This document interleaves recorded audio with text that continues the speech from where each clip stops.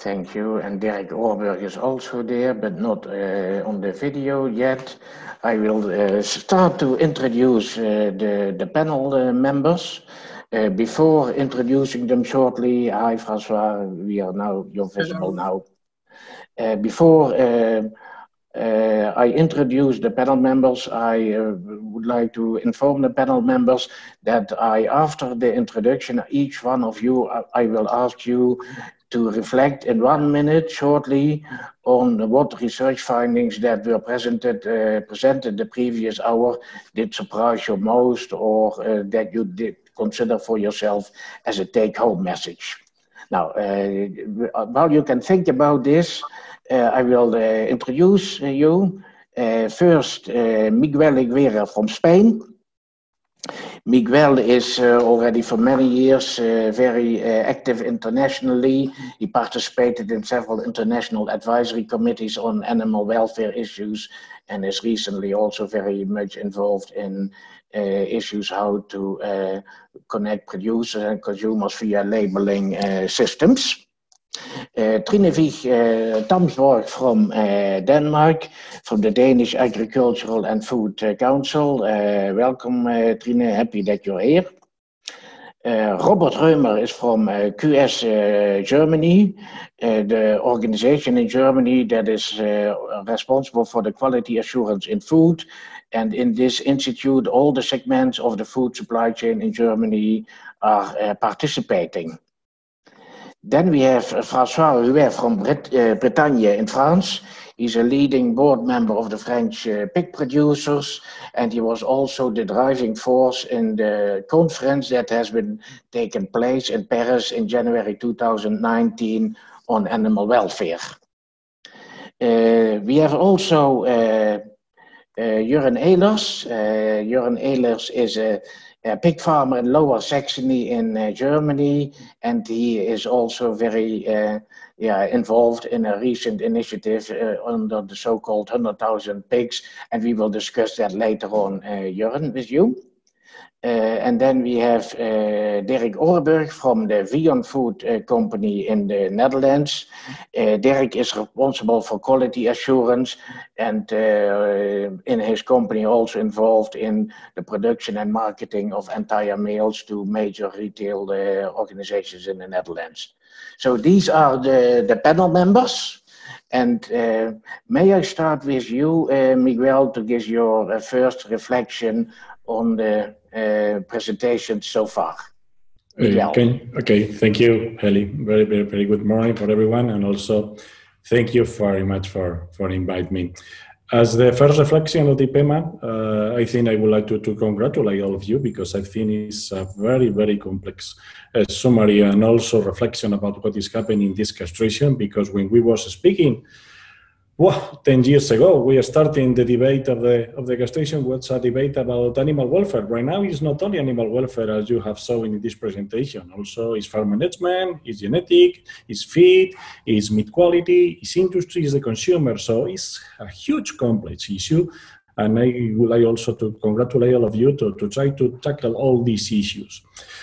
The results, I'm quite online with the results, because I think this is the direction that we have to take. We know that a lot of years ago, the common practice is to castrate the animals. I come from Spain. We are the major producer in the world in entire metal, so we are very used to produce entire metal. We also castrate the animals for specific products and also for specific productions.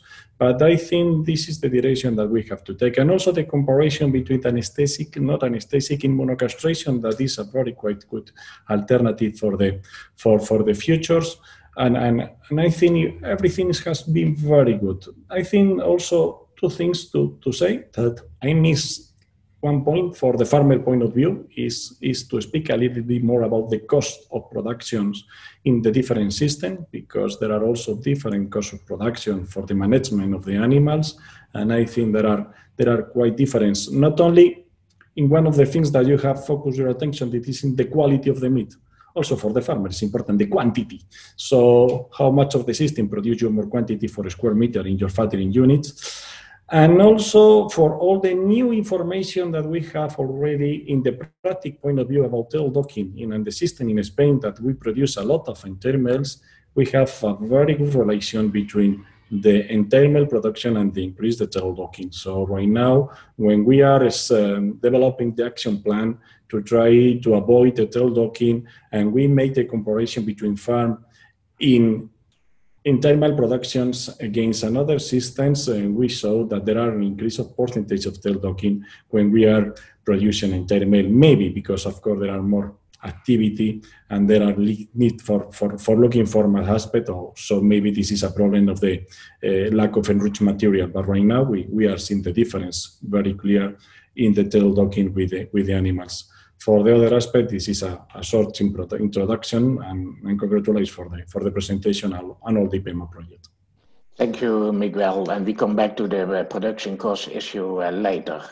May I ask you, Robert, to give your reflection? Robert Römer from Germany. Yes, thank you, Guy. Good morning, everybody. Yes, so I support the words of Miguel, because I really see a good work which is done here in IPEMA, and I see that IPEMA is a really good network of scientists, stakeholder, and supporter for the alternatives for castration. But for me was really a big point to see the consumer acceptance in the different countries all over Europe, and to see that our work, which we have done together during the last 10 years in showing all the stakeholders the alternatives, good alternatives for castration, is not finished, because we have to do a lot more and to convince most of the stakeholders in the supply chain to work together and to change, hopefully, in future, the way how piglets were treated. Thank you. François Hubert, Bretagne, France. Good morning, everybody. Yes, I'm a farmer in Brittany and produce pigs, and I represent the French pigs farmers in Europe about the welfare issue.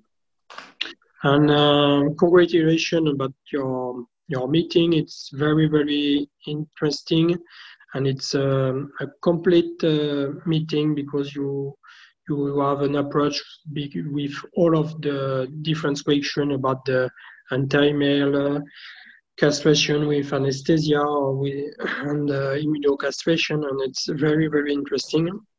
And to a few points about the French. In France, we have there are few people that produce anti-male, and they continue to castrate with analgesia. And now we have discussion about to use anesthesia for the future. And we have a very difficult discussion in France. It's about the immunocastration, because the farmers and part of the industry don't accept this, and the consumers don't like this in France. We have a lot of questions about the immunocastration. It's not, we think it's not an issue for the future, the immunocastration.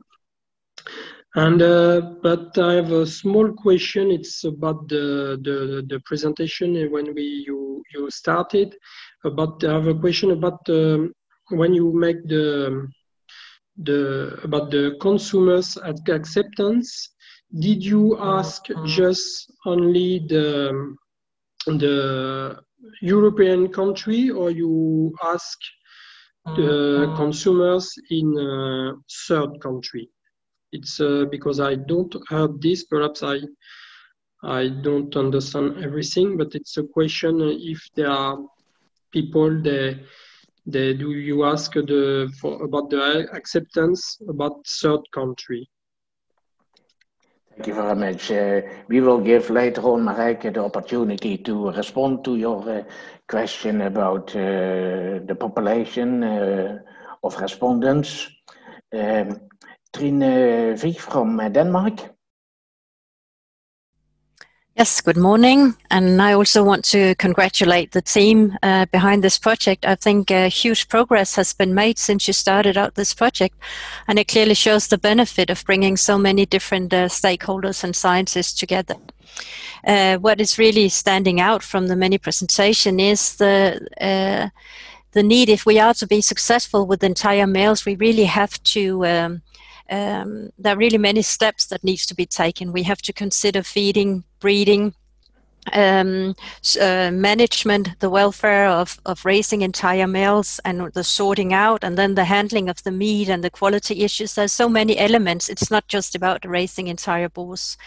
And it also shows very clearly that there are many of these issues which the farmer does not have any control of. So we really have to work together through the whole value chain if we are to succeed in this area. I think it was also clear that Improvac is a solution where we can shortcut many of these issues. So of course it should be an obvious road also, but we do have a huge consumer issue, and that is something we need to focus on in the future, that we need consumer information and have the dialogue with consumers about these solutions. That's where I see the big gap now. Okay, thank you, Trine. Meanwhile, a practical question for Martin, that Dirk Ureborg is saying that he thinks he cannot react in the Zoom meeting. So Martin, if you can look at this issue, then I will first ask Jörn Ehlers from Germany to give his first reaction. Good morning, everybody. Yes, I'm surprised how big are the differences in Europe, how much difference we got about the systems and how much difference we got about farmers and consumers in this theme. And I think we got a lot of good informations about immunocastration and a lot of good results that we have seen this morning. And so I'm really surprised that we are not able to open the market for the system in Germany until yet. And that's also what we are thinking about a lot in the farming association, how we can open the market and how we get the immunocastration to be a part of the solution of the castration discussion. And I think one of the key messages of the presentation for me is that it's important to share the costs and also to share the benefits in a fair way. And so I think if we do this, then we can also open the market in Germany. Thank you very much. Now, Dirk, you are now connected. So please, I give you the floor to give your reflection on the presentations. Well, thank you very much. And I first want to, of course, congratulate the entire team. I think you've done an amazing job.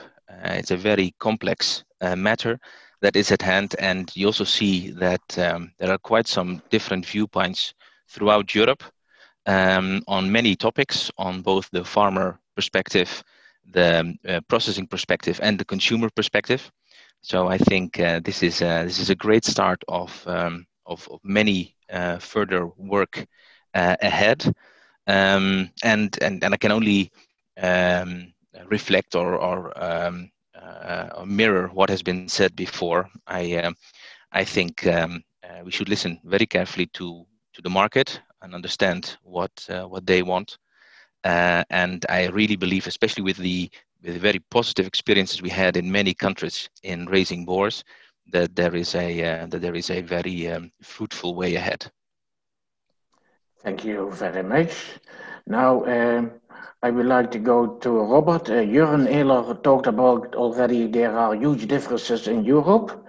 Trine about many steps that have to be taken. It is not an easy and sometimes a bumpy road, but in Germany, we had a few years ago, some companies started to work with meat from non-castrated pigs. But during the last few years, we did not really see a breakthrough on this in Germany, Robert. Could you share your ideas on this, your thoughts? What are the bottlenecks and what is lacking for a breakthrough? Yes, Kay. I think the last part of your question is significant. We do not have one bottleneck. We have a lot of crucial points. From my perspective, on the one hand, we have on the farm side the specific behaviors of the entire males, and not all farmers are familiar with the specific requirement to manage entire males, to avoid injuries, to have the experience for housing, management, feeding, and so on. As well on the farm side, we have the market demands, which are not clear. So most of the farmers have to negotiate to see whether they can castrate or not. And the main point, which is as well mentioned from other participants, is connected to the refund of the costs, because with the different ways to treat the piglets, you have different costs. On the supply chain, we have as well the slaughterhouses, which has the need to separate the carcasses, the animals, to have the detection of boar taint. What can they do with the tainted carcasses? The marketing of the non-castrated pigs is not easy in most of the situations. You have, for the boars, of course, the softer fat, leaner meat, so a problem for the dry and cure products. You have the export markets and as well the expectation of the domestic markets, which is relevant for the processing companies too, who process the meat which is coming from entire males, whether they are treated with Improvac or not, or the immunocastrated. And at the end, we have the retailers, the wholesalers, caterers, restaurants, and the butchers, which have to sell the meat which is coming from the entire males, from the immunocastrated pigs, and so on. The consumer acceptance was one thing which I mentioned before, which was really impressive to see that most of the consumers accept the castration with anesthesia. I'm not sure whether they differentiate between the full anesthesia or local anesthesia, and if they are aware of the discussions which we have specific in Germany about the different interpretation of pain relief during castration. But there are a lot of things, and from my perspective, it's really necessary to work together, that all stakeholders in the supply chain should act together and effective together, and to show as well to the consumers and to all the stakeholders what are really the advantages of changing the production system. Trine, may I ask you to reflect on this? Robert is saying it's very complex, but we need to work together. Can we organize the supply chains, all the segments, to work together, to working on this? It's a big question, because in the end, it's the consumers who's really the one that has to make the final decision. And the surveys we have done, or we have, Aarhus University did a quite extensive survey of the Asian markets and the acceptance of the different alternatives to surgical castration, and we just don't see any openings on the Asian markets. And as long as we don't see any movement on these markets, it will be difficult to move ahead. So that's also important when we talk about consumer acceptance. It's not enough that we look at the European market. We have to look at the global market when we address this issue, because we have a carcass balance that we have to realize that has to work also. We cannot only solve it on the European market. Yeah. We know that you in Denmark are working on the so-called instrumental methods for detection.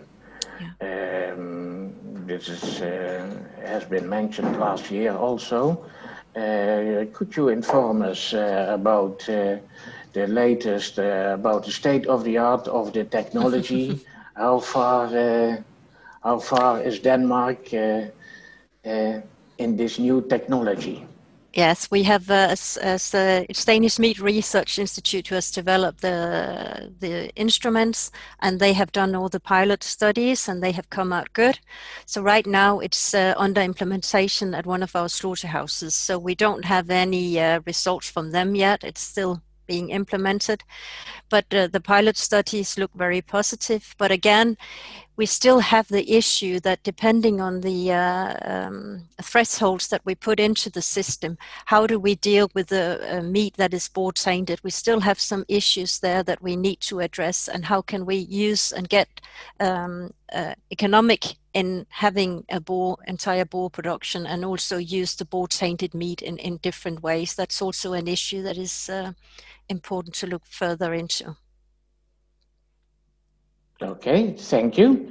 Jurgen, may I come to you? We learned this spring that you were involved in an initiative to produce and market 100,000 immunovaccinated pigs in Germany.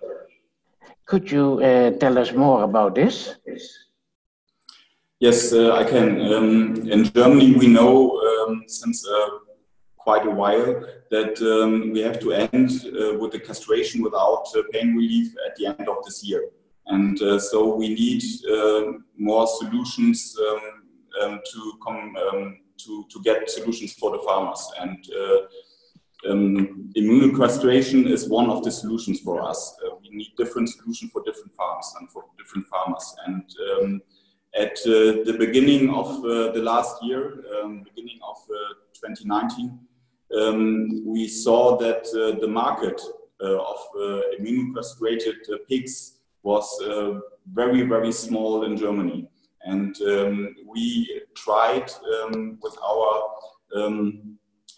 initiative to open the market and to go to the slaughterhouses to say we got the pigs with the immunocastrated system, and we got the pigs. The farmers are willing to try the production of this and to open the discussion about this. And we have had in the last year a very slow start, and we have had a lot of discussions with the different slaughterhouses.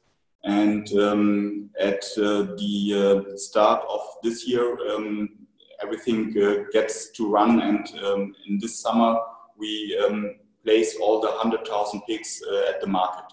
So it was really a successful initiative, and we opened the market for these pigs. Yeah, okay. Maybe we could have the question of Niels Weitz here. It was on retail and accepting immunocastration. Maybe, Robert, you could reflect on this with the question on retailers accepting yes or no immunocastration in Germany? It's different. We have some retailers which clearly showed that they are willing to accept meat which is coming from immunocastrated pigs. We have other retailers which clearly informed their suppliers that they will not accept meat which is coming from Improvac or entire males. So it's really different. It depends on the retailer. It depends, of course, on the way or the strategy which they have for the future. So it depends on the marketing strategy, I would say, and of course, sometimes it depends on the people which are responsible to buy the meat. Thank you. That's clear. May I now go to Francois? Francois, we learned just before the summer that 10 French producer organizations in a letter to their breeders stated that as of January 2022, and I phrase now, try to translate it, the basic price will be the average price of the population of female pigs, entire males, and not anymore non-castrated males as is currently the case. This has been published somewhere in June. Could you tell more about this, the background of this decision and what it does mean? Yeah, I think there's a small mistake. It just, the average place, it should be about anti-male or female, not castrate pigs. Yeah. Yeah, and it's this decision, it's to have, because in France we consider if tomorrow we continue to castrate pigs with anesthesia, they must have a cost more expensive for the farmers, because we should be buy the product, or if it's a vet to do this, we should be paid this. And it's the reason why the organization of the producer write this paper. It's to say to the slaughterhouse, if in the future you want to have a castrate pig, you should be pay an extra cost than the anti-male or the female. It's this, and this letter it must be right after the declaration of the minister in January, where he say we should have the pigs in France castrate with anesthesia in 2022. Okay, thank you. I see, Daniel, that you saw a question regarding carcass grading. Yes, I spotted a question in the chat, and the question is whether in the near future the sex of a pig should be an element of the carcass grading. It is not said who we should address the question to, but I think this could be something for Derek. Derek? Yes, sorry, I had to unmute. The grading of the carcasses that is all derived from European legislation. Of course, I can understand the question from the perspective that if there are huge differences and the entire distribution of what we can expect at the slaughterhouse is wider, one could also have a look at those aspects of the legislation. But for now, and I think with the experience we had in the Netherlands, I think I can say that we can work very easily with the current setting of the syrup system. But yeah, I think that is all part of a wider debate that we could have. But as we see it here in the Netherlands, we can work very easily with the current system as well. Yeah. Maybe that we also now can, I would like to ask you, Derek, we all discuss the complexity, the difficulty, but somehow 6, 7 years ago, you and some other slaughter companies in the Netherlands shifted towards producing and marketing entire male pigs. And now looking back those 6, 7 years, could you share with us the experiences? How do you look back, and especially also how do your clients look back to this decision? Yeah, of course. So yes, we shifted 6, 7 years ago to boar production for the Dutch retail. Before that, we already produced for retailers outside of the Netherlands with this specific question. So we have quite an extensive experience with raising boars, depending, of course, a bit on the level, and the levels have increased after that we started with that initiative in the Netherlands in around 2014. And as you see, at least I always try to perceive it.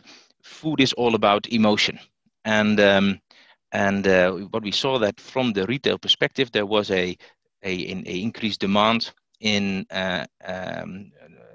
specifically pointing towards animal welfare types of issues in pig production, and that was one of the reasons Dutch NGOs together with the retailers instigated this initiative in growing boars.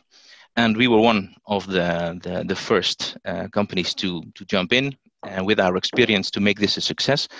And I think looking back, well, the proof of the pudding is in eating, and it is the same thing with pork. If I look back, I think our clients, which are retailers, but also the clients of these retailers, us consumers, we have not seen any issues with higher problems with boar taint, of course, due to a very strict procedures in our slaughterhouses in boar taint detection. I think our retail clients are very happy that we were able to translate those new requirements from the market in the supply chain. We were able to deliver, and it's not just about client perspective. I also think that we managed to do this together with our farmer partners to and help them and help each other to manage keeping boars at their farms. Okay, thank you.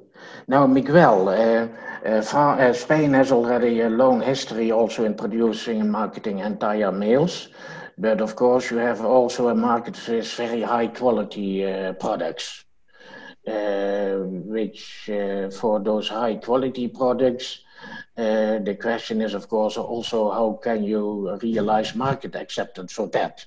What are, in your opinion, relevant directions for solutions to in the future also for these high quality products that you produce in Spain to use non-castrated animals? What are your ideas on that, Miguel? Yeah, I think, and also I agree with you, we have a lot of experience of producing entire male, and also we have a lot of experience to produce high quality products and traditional products for Spain, and we have divided perfectly the production, so we know perfectly how to make and work with entire male, have not any problem at all.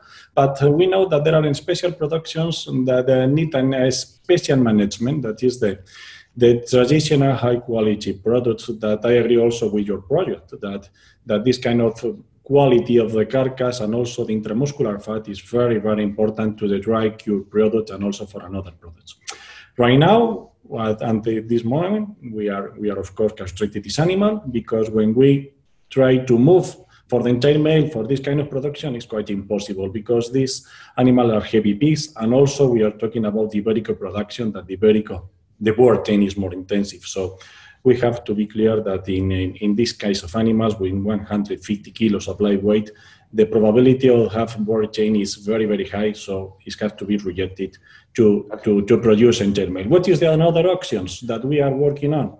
The other option, of course, is the anesthesia, but the anesthesia is something that the farmer is not happy a lot with that. For the farmers, because of course it's a cost, it's a high cost in the anesthesia, and also you have the same management to castrate the animals. And the other issue is, of course, for the veterinarian, because there are not any product that is approved to the use of anesthetic in pigs in Spain. So you have to make an exceptional prescription, and this is involved more legislative issues. So for the veterinarians and the farmers, I think that the anesthesia is not a final solution. By the traditional products, we have a problem. That is the legislation. I think it's the same option that we was talking about the organic production. Some of the DOPs in Europe, in the skin, in the labeling, you have to use castrated animals. So we are talking about the animal welfare, the quality product. So the first option is to change the references of the production, because in some of them, in Spain and also in Italy, it's mandatory to castrate the animals, and we can use another one. And for us, of course, now the system and we are developing is the immunocastration. The immunocastration allows to produce animal without entire male, without boar taint, and also increase the quality of the meat, and you have not any problem in the process of this cure products. So this is, I think, the option. And now we are also changing a little bit the production in Spain. It's something different. We are used to produce entire male, and some of the production are moving to another high quality production. These producers that are used to produce pigs without any castrations, it's very difficult to convince these producers to start to castrate another time. So they are very often to use the immunocastration, because if you are working all your life with entire males and you are going to change for a better quality meat productions. The correct way is go directly for the immunocastration because you are not used to use the castration for the farmers. It's a practice that they don't want to do. So if we have another alternative, it's very useful at the moment. For the traditional product, we have to change the legislation, but the best option that we are using for the farmer point of view, of course, is the immunocastration because it's costly effective. You have not any problem with the protein, and also the meat quality for the industry is very good. Okay, thank you. There's also a question here I see from Giuseppe B. to Derek Oorberg, also on quality. Not only about boar-taint, Derek, but what about quality? Well, the general quality, as we've seen also in the presentations earlier, I don't think that we see any issues specifically with the boars in our production of many years. And of course, this also can have to do with, as my colleague just said, that they use bigger types of animals going up to 150 and maybe plus kilos. But yeah, we don't see any problems with the quality other than boar taint, like lean meat or not. You still have your entire group of female animals, and they all are in a certain distribution. So in that entire group, there is plenty of raw materials to source to supply our customers with. And I think, as we've seen in the presentations, there are ways to manage the quality of the end product, also in the live phase. Yeah, this will also be depending, of course, on the distribution and the distribution channels in the market that you have. Absolutely, yeah, absolutely. As Trien also said, there is the balance, the entire carcass balance, as well to consider. Absolutely. Yeah, there was also a question to you, Derek, about the inclusion of sex and different treatments of male pigs in the graduation system. That would open the opportunity to include additional cost and payment to farmers. And maybe it would increase acceptance of retailers. What do you think? I don't really understand this. Could you rephrase? So because we talked about earlier about the grading system, and if there should be and now the other angle is? The question is, Derek Oorberg, thank you for your answer, but inclusion of sex and different treatments of male pigs in graduation system would open the opportunity to include additional cost and payment to farmers, and maybe it would increase acceptance of retailers. What do you think? Well, there are many different ways of trying to balance the cost in a chain. And maybe your solution, as has been proposed by the person who asked the question, could work for the situation that you are in. If I look at the situation that we come from in the Netherlands, and again, I'm just a very practical type of person, is that it should be part of multiple requirements in producing pigs under a certain scheme. And having intact boars is just one of the intact males, I should say, is just one of the issues in the frame when you produce for certain markets, retailers, and from the demand side, you should raise the value to pay the costs in the supply chain. So that is how it worked out in the Dutch system. We produced quite an extensive amount of animals under that specific scheme, which prescribes the use of intact male animals, and at the end, those costs were covered by additional value. Thank you. So there are different ways of doing that. This could be a way. I personally, but that's my personal opinion, I always think that if the market demands something, the market should also pay for it. Thank you. We have now a few minutes left, so what I will do now to the panelists, I will give each of you one final round to present, given the discussion and the presentations, what is your take-home message for the audience? May I start with you, Robert, with a final round. What is the take-home message for the audience, in your opinion? Yes, thank you. I would say the take-home message for me especially is we should work more intensive on the alternatives for surgical castration, to show what advantage is to do boar fattening, to show what is the alternative with immunocastration, but not to how would I say, to put blame on castration with anesthesia, because we have some regional products, we have some regional structures, we have different kind of pigs, and so for some farmers and for some production scheme, it's necessary to keep for not only for a short term, but I'm sure for a midterm, the castration with anesthesia, and so to show all the stakeholders that these are good ways to improve animal welfare. Thank you very much. Joran.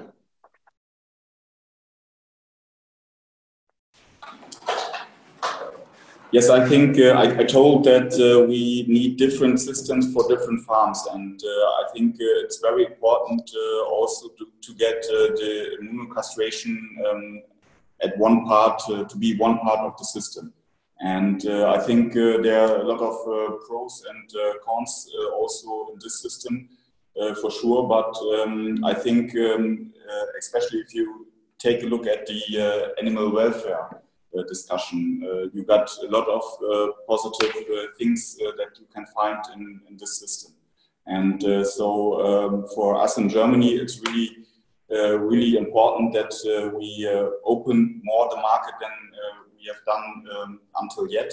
And we need also the support of our partners and also the support of the slaughterers and everybody who sells our pigs. Thank you very much. François? François Rouet from Brittany. Yeah. I have no more answer about this. Okay, thank you. Trine? Yes, I think with this IPEMA project, you have really managed to come up with good guidelines for how to manage entire males throughout the value chain. There are good recommendations in all steps. And as one of my colleagues have read in the Q&A, right now we are working on the cost benefit of producing castrated males and entire males and immunovaccinated males to see what are the cost benefits, and also to be able to secure an even distribution of the cost throughout the chain. I think it's important now we have the guidelines, then we also need to find out what are the costs related to it, and then see how we can move forward. I'm quite sure from a Danish perspective, there will not only be one road forward. We have now introduced local anesthesia 2 years ago, but I'm quite sure we will see different roads developing in Denmark, depending on which markets we are supplying. And then I think it's also one of the take-home messages is I think it's important that we all try to make Improvac one of the solutions in the future, because it will help us in many ways if we could open this solution. Thank you very much. Miguel?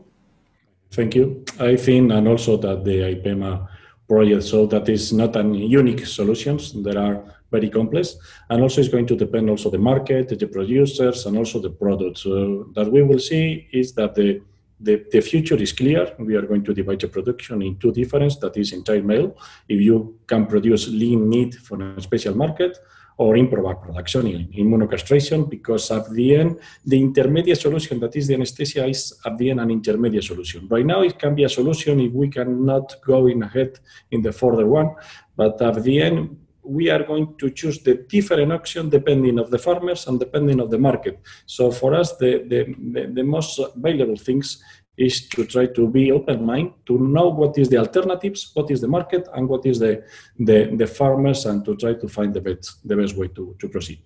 Thank you very much. Derek, could you give in a few seconds your take-home message?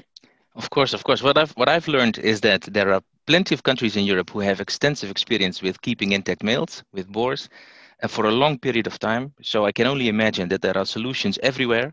And by such a cooperation as here in IPEMA, I can only be very confident that we find a solution for the ways ahead. Also, the research into the consumer and third markets shows us that food is all about the experience, and thus it is of great importance that we find assurances to make sure that there are no negative experiences with consuming meat of pork of intact animals. So a good board taint detection. Thank you very much. I will now go to the closing remarks. The closing remarks will be presented by Ms. Annegien ten Have. Annegien ten Have is a pig farmer in Groningen in the Netherlands. She is chairman of the Boars on the Way initiative in the Netherlands. But above all, she is a pig farmer with over 20 years of experience in raising entire males. After the closing remarks of Annegien, it will be handed over to Daniel to give the final end to the session. Annegien, the floor is yours. Thank you very much. I followed the IPEMA network from the start of the network, and I've seen that IPEMA has spread knowledge and did let scientists collaborate on a complex issue of the alternatives of castration of male piglets. And a lot of scientists are working on these alternatives. And it's a very nice thing that in this network, there is a collaboration between scientists and stakeholders in the whole supply chain. But we can see in Europe that Europe is moving to castration with anesthesia, immunovaccination, or towards entire males. We are all on a different stage, but the process is irreversible. And you have all contributed. So very congratulations and thank you very much all for your efforts.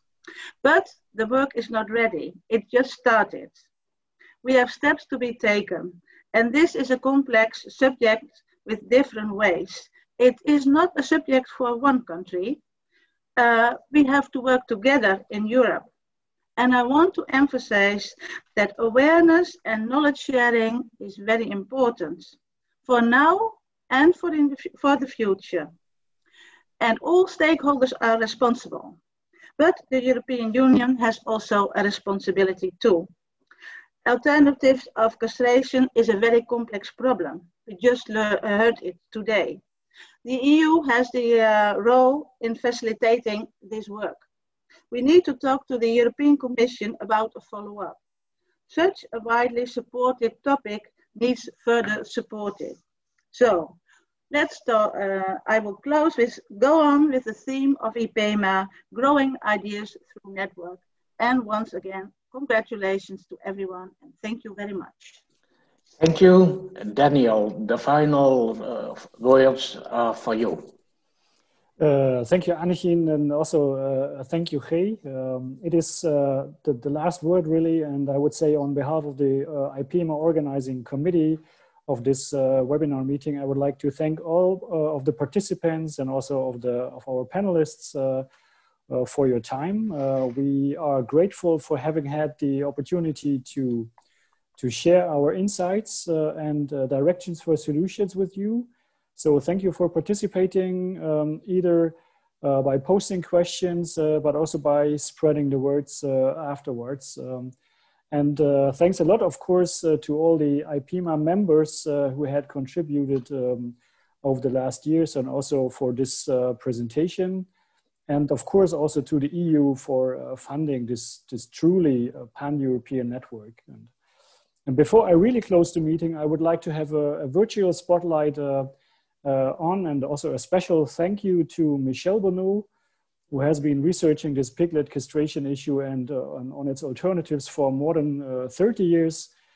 And given the unfortunate circumstances due to the sickness of Ulrike, Michel, it was you who took quite a burden, and you greatly managed to end this IPEMA cost action so successfully. So a big thank you to you, Michel.